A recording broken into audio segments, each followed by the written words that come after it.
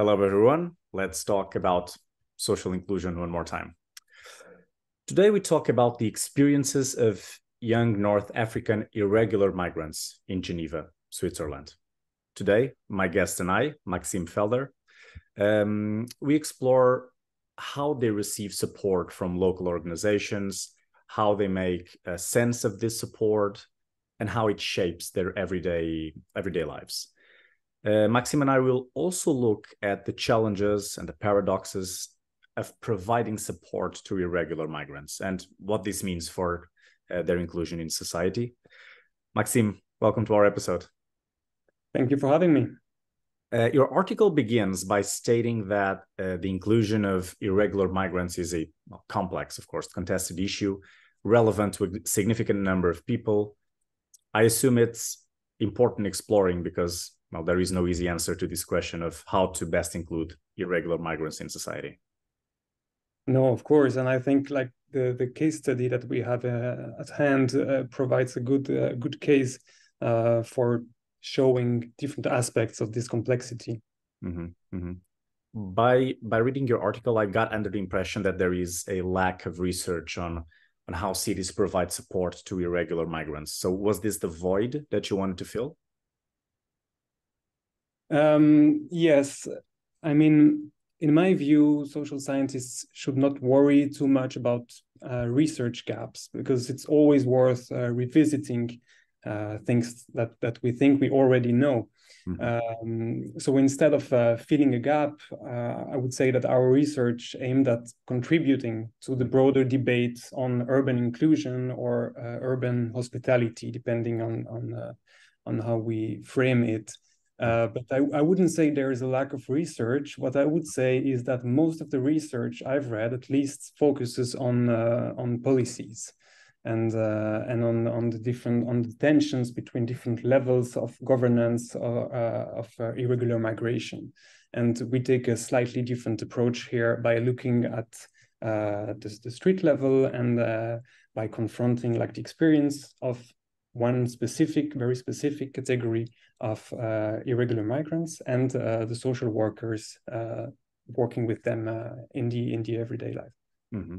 So let's jump into it. What are the main findings or conclusions of your article? Well, first, I could maybe mention that irregular migrants are not a social group. It's not a research population per se. It's a very heterogeneous administrative category, and even like within these legal or administrative categories there are important differences with respect to, for example, who will be able in the years to come to apply for regularization and who will be barred from it. So in our research, which focused on more broadly on different kinds of newcomers, not only irregular and not only from North African countries, we met a really wide range of people, and there is very little in common between the young North African featured in this article and, say, an irregular migrant woman who arrives by plane from Bogota and works here and there as a cleaner and maybe eventually will manage to regularize her situation as a deserving worker. So irregular migrants, as you guess, have very different backgrounds. They also arrive in very different contexts where their skills, their professional skills, but also language skills will be more or less useful. They also arrive in different health conditions, and their chances of finding a source of income, finding a place more broadly in the city depends on how their social class, their gender, and their race intersect, and race as a social construct, of course. So in the case of the people we are interested in here, being a young male, being Muslim, being of North African origin, and from lower social class, this puts them in a very unfavorable position among irregular migrants who are already in a quite unfavorable position.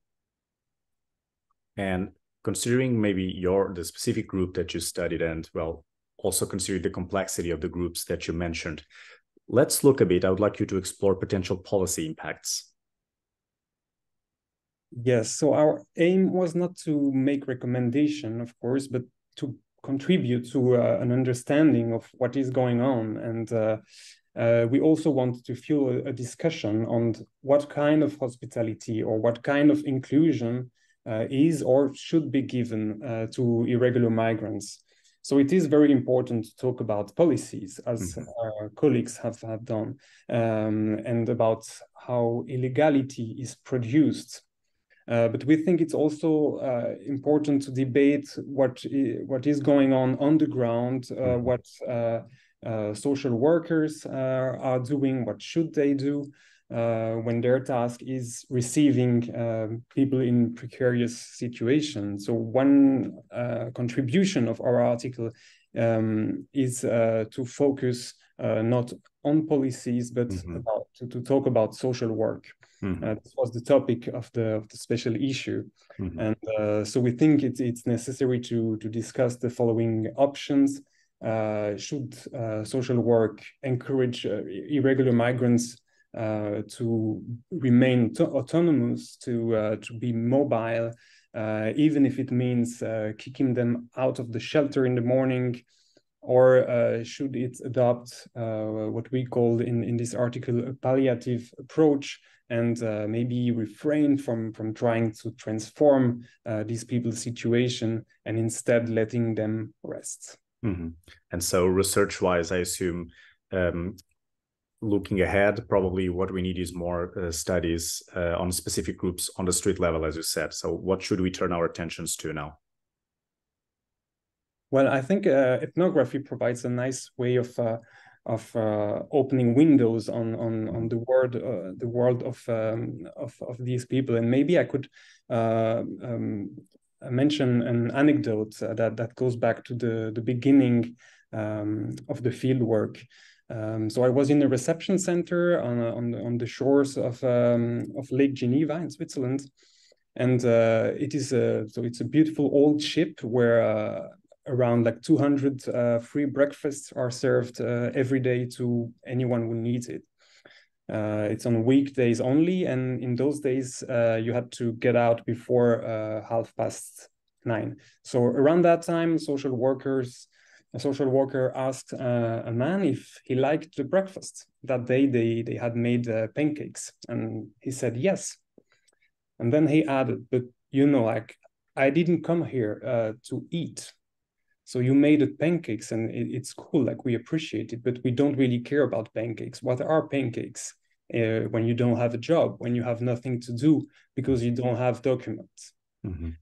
So the first interpretation and something that is really widely documented in the literature is that this is the result of contradiction between the inclusionary approach by local and urban actors and the exclusionary approach by national and supranational authorities who restrict access to legal migration. And we agree with this interpretation, but by looking at the ground level, we believe that a paradox also exists in the ways in which assistance is organized and provided.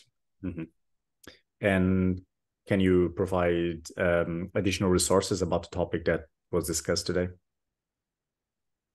Additional resources? I mean, we published another paper in the sister journal, I don't know if that's a word, Urban Planning, that covers other aspects of this contradiction between hospitality and inhospitality. And we also wrote one recently in French.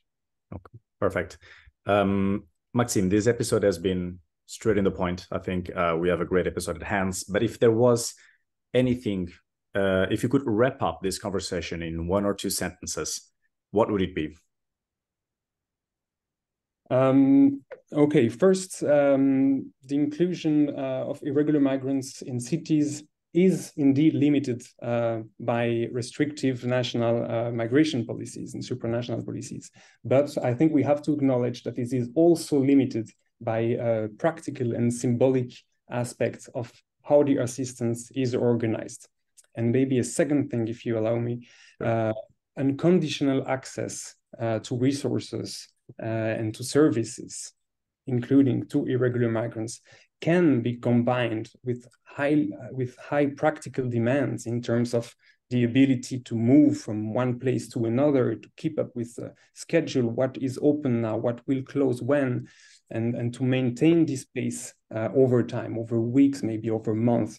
And I think these practical and temporal aspects deserve more attention in the inclusion debate. Perfect. Maxime, it was a pleasure. Thank you very much.